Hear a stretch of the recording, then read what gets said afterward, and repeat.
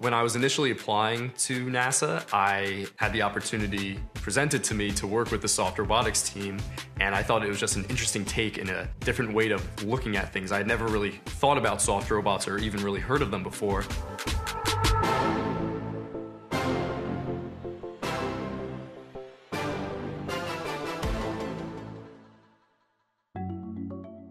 So a soft robot is a robot that uses fabrics or soft materials like silicone and elastomers to make up the robot's structure. Soft robots are very much biologically inspired or mimic biological systems. The ocean has a large abundance of soft creatures, yet they can do amazing, amazing things and solve incredibly challenging problems. So when you look at a soft robot, what you see is something that was inspired by nature, by the animals around us, by ourselves even. Our muscles, for instance, are considered soft systems, soft fibers. So when you look at traditional robotics, what you have is hard linkages. A motor connected to another motor that's allowing the system to move around. It's very controlled.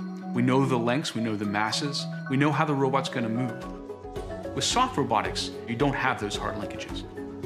Since they can absorb impact, they're very safe to work around humans. So there's a lot of work going on to use soft robotics for working with and alongside humans, helping humans out. The project that we're currently working on is using soft robotics in space assembly tasks. This is building structures in space or on other planetary bodies.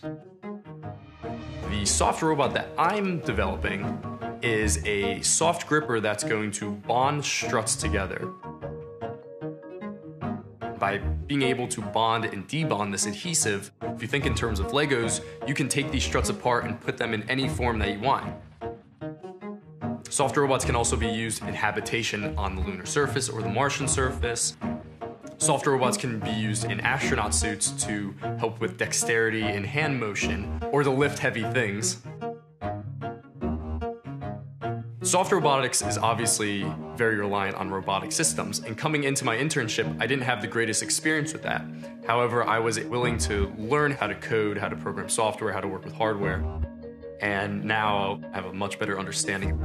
Interning is a fantastic opportunity. Creativity is one of the most important components. If you're able to look at a problem and think of novel solutions for it and be creative about that problem, that's an obvious win for you and other folks around you. From a young age, I was very heavily involved with art, just drawing sketches everywhere. I used to love dinosaurs. With engineering, I really feel that it's able to combine my love of creativity with a hands-on those sciences and mathematic applications, and it's kind of a love between the two.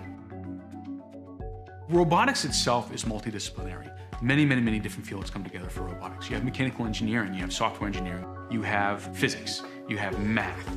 In particular with soft robotics, there's a lot of biology in there. And so all of these different fields kind of come together in robotics. Students don't necessarily understand that, and that's okay. But as long as they have the underlying capabilities to work in that type of environment, it tells me that they are absolutely fit for a job like this and other jobs here at NASA. Being open to other people's ideas is very important. They bring in a certain perspective that you might not have, and it might make you go, oh wow, I didn't think about that in that way before. And it kind of opens your eyes to new ideas. By having that drive and that passion to figure things out, you can learn anything.